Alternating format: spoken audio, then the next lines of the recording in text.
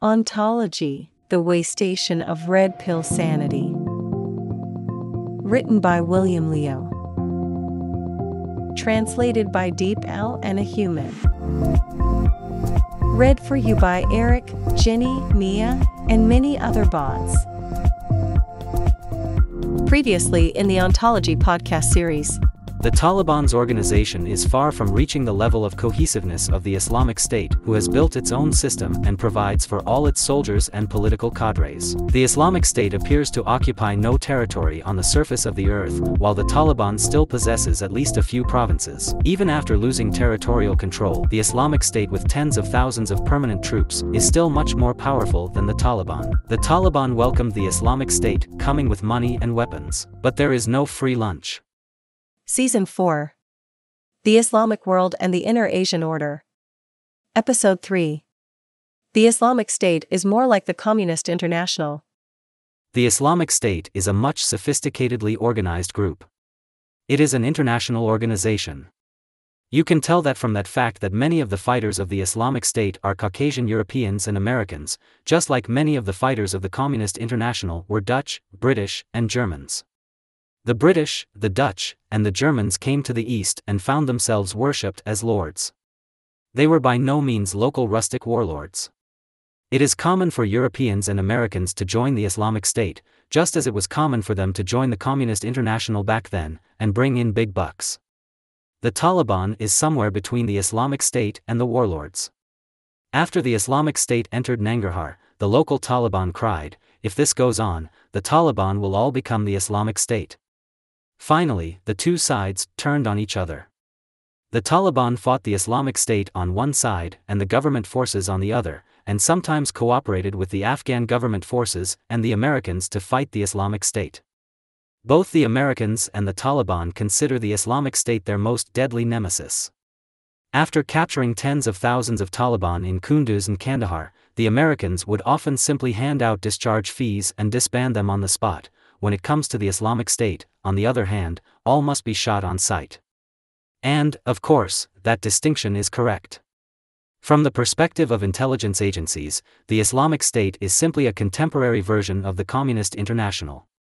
Numerous Americans have become members of the Islamic State themselves. The Taliban can't recruit any other than Pakistanis and Afghans. The Islamic State is a world revolutionary organization with the ultimate goal to Islamize America itself. The Taliban's interest is confined to Afghanistan and they fight only against the local warlords. The Taliban can be converted, integrated, and disbanded, while the Islamic State is a lifelong vowed professional revolutionary organization that cannot be disbanded but only annihilated. However, the Islamic State has the Islamic Renaissance Party of Tajikistan as its white glove in the north and the Uyghur Islamic Movement, IMU, as its white glove. In the south, it has the Taliban as its white glove. This is the current status of the Taliban. As an organization, its cohesion is only slightly stronger than the traditional warlords, but not much, and certainly can't compete with the Islamic State. This has a lot to do with its financial incapacity as a loose coalition of emerging warlords or semi-warlords. The Islamic State has been lurking in the Taliban ranks for a long time, waiting for the time to ripe in order to push aside the Taliban forces and openly establish the Islamic State Liberation Zone. Why doesn't it do that now, instead of operating in the name of the Taliban? The answer is that the American planes are still there and it is not wise to make unnecessary sacrifices. Meanwhile, the Uzbek-Tajik border, where the northern warlords rule, the areas bordering UIM and the Islamic Renaissance Party of Tajikistan, and the areas bordering Pakistan's tribal areas along Nangarhar and Logar in the southeast are the hardest hit by Islamic State infiltration. These places are nominally under the control of the Taliban, most of whom are IS covert operatives. The real Taliban cannot do anything about the well-armed Islamic State. Let's bear in mind that the Islamic State has 60,000 professional fighters, more than the Afghan government and the Taliban combined. The Afghan government claims to have 300,000 troops, most of whom are warlords. The Taliban claim to have 80,000 men, most of whom are also warlords. Warlords don't count. One of the characteristics of warlords is that they preserve their strength and refuse to fight brutal battles. No one would subject his soldiers to great losses.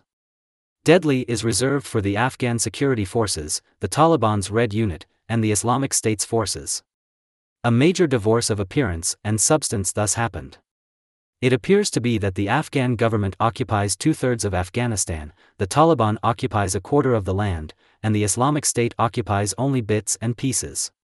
But in reality, both the Taliban and the Afghan government have only a few thousand full-time loyal soldiers, with only $1 billion or so in revenue each, whereas the Islamic State has 50,000 to 60,000 elite troops, whose revenue from Europe and the Levant is 10 times more than the Taliban and the Afghan government combined.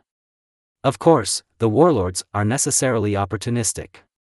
When the Afghan government is backed by the Americans, they are willing to follow the Afghan government.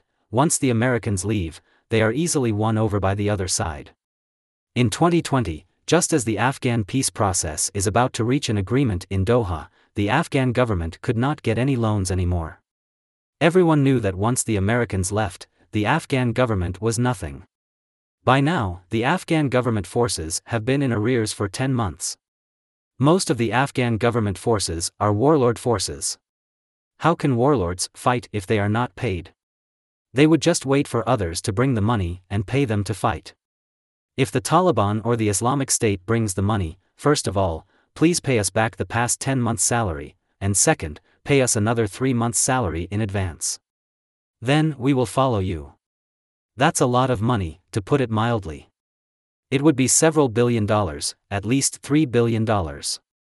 That is an estimate for buying off the warlords of the Afghan provinces, which are the vast majority of the generals of the Afghan government forces. The Taliban can't afford it. There are 2 groups that have this much money. The first is the Islamic State and the second is China.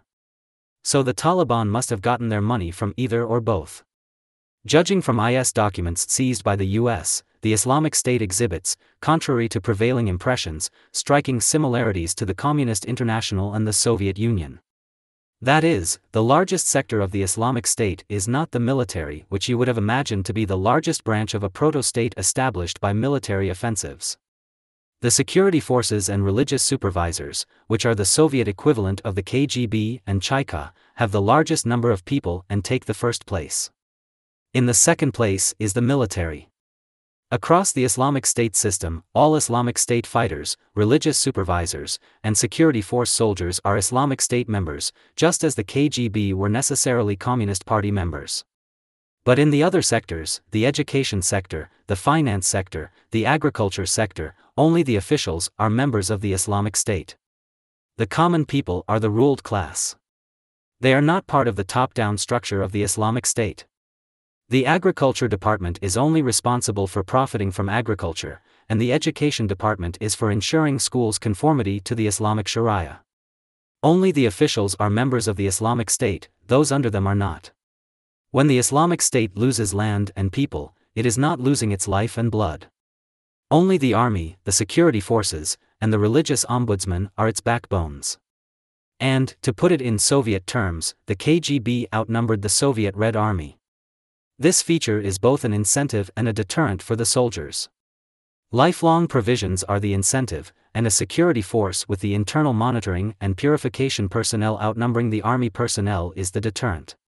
If you offend the Taliban, it will send assassins after you, but you will not necessarily die.